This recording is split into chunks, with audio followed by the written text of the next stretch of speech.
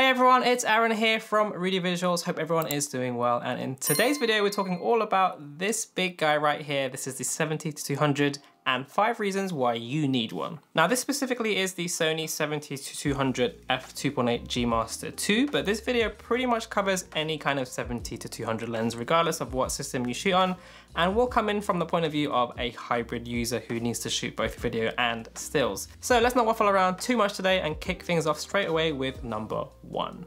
So first up, you cannot talk about a 70-200 lens without mentioning the cliched word, I know, but it's true, it's versatility. But there is a reason why everyone keeps using that word for this lens, because it really can be used for almost anything. Having such a wide focal range available to you means a 70-200 can be used for portraits, for weddings, sports, events, wildlife, music, performances, street photography, landscapes, for B-roll, interviews, literally anything. There are very few instances when a lens like this is not going to be useful for you, not to mention how that versatility also creates lots of convenience, such as not having to switch out lenses, or my favorite thing, not having to walk up and down, say at an event, to get a tighter shot. I can just punch in all the way to 200mm, and in most instances, that's enough for me to get what I need. I also love that when you zoom through the focal length, it doesn't extend like other zoom lenses, and you also get a constant aperture throughout. The Sony G Master 2 isn't even all that heavy anymore, and I personally use this lens for pretty much all kinds of shoots, from portraits to wedding videos and big corporate films, and it's come up clutch in so many situations. I particularly love the optical stabilization on this particular lens. As someone who shoots a lot of video content, this is basically my go-to for B-roll.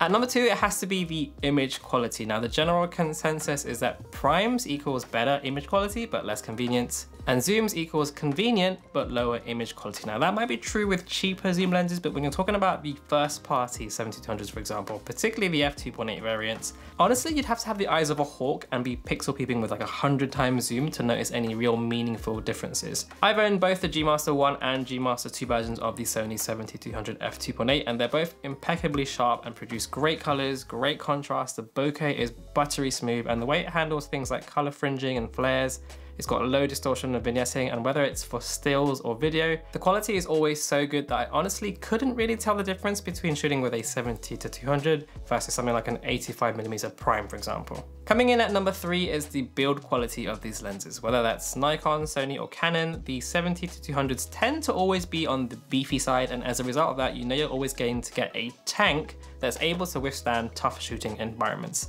Typically you're talking about best-in-class weather sealing, higher quality materials inside and out, excellent handling like smoother and better feeling zoom and focus rings, higher quality feeling buttons, etc. Something that just feels very premium and that justifies that price tag. 70-200s are known for being workhorse lenses used by professionals, so they tend to be very robust and tough enough to survive harsh treatment on a daily basis. And this Sony G Master 2, for example, even though it's fairly light for a typical 70-200, it honestly feels like military grade. At number 4 for me has to be the focusing performance. I can't speak for all 70-200s, but the ones I have used are generally exceptionally fast focusing lenses. Typically 70-200s are very commonly used in shooting sports, and yes, there are 400, 500 and 600mm lenses as well for when you're not able to get close enough to your subject, but the 70-200 is actually a fantastic option for me for those times when you can get a little bit closer to the action. As a result of this, the lenses have to be able to keep up with those fast moving subjects. This Sony G Master 2 lens is really snappy and precise that it makes shooting any kind of fast moving subject just a breeze. It syncs up really well with Sony's in-camera eye and face autofocus, and with subject tracking as well, so I know whether it's for stills or for video,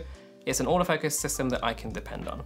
And this leads me up to my 5th and final point, which is that 70-200s are more attainable, at least in terms of options compared to a few years ago. So when I first started, I always just thought that 70-200s were just way too expensive, and when it comes to like the top of the range, like the Sony G Master 2, they still kind of are pretty pricey, which does suck. But nowadays there are more and more alternative options that can get you that 70-200 versatility if you're willing to live with a few compromises. For example, there's some third-party options like the Tamron 70-180. It's a fantastic budget alternative that's maybe not quite on the same level in terms of build quality and performance, but it's gonna get you like 90% of the way there. Then there's also the f4 options as well. There's also great lenses if you don't mind not having f2.8. And with newer versions like the Mark II, the previous versions start to drop in price as well, especially if you look for used and don't mind not having the latest and greatest. So there are ways that you can get a 70-200 nowadays without having to give up your kidneys. And even in the case of the G Master 2, yes, it is expensive, but I know that I need to use it for almost all of my shoots. I've really like made my money back on this lens pretty much. Plus, I know this lens is going to retain its price fairly well if I ever need to sell it in the future. So there you have it, 5 reasons why you need and should be using a 70-200 lens. There are honestly even more reasons, but let's just keep it to 5 so I don't end up rambling forever. Do you agree with this list? And did I miss anything? Let me know in the comment section down below.